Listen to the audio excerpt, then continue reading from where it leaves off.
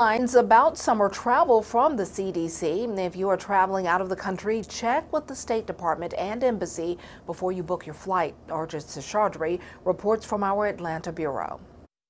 The CDC has added more than 60 countries to a very high alert level because of COVID-19 infections, including India, Egypt, Costa Rica, and several European countries. Countries in the midst of serious surges are not good choices. Even if you are vaccinated, should you need health care during your trip, whether it's a car accident or an unanticipated heart attack, you become a burden to a struggling health system. But the CDC is easing travel restrictions to more than 100 countries, including Mexico, Canada, and Japan.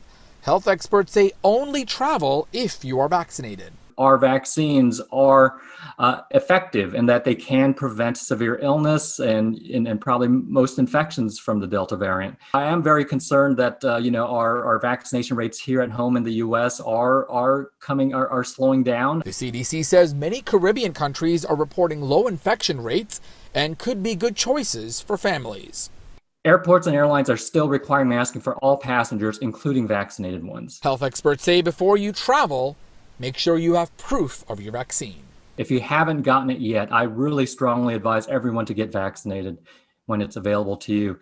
The COVID vaccines have proven to be effective and safe. With 6 months of data since their rollout, serious side effects from the vaccine are proving to be extremely rare, while more and more studies show how many deaths were prevented with vaccination. I think if it's not needed, it's best to avoid it. The hospital beds in several of these regions are still full. So if you contract COVID-19 and you have to go into the hospital, it might be difficult and challenging. Reporting in Atlanta, Archith Seshadri, Atlanta Bureau Chief.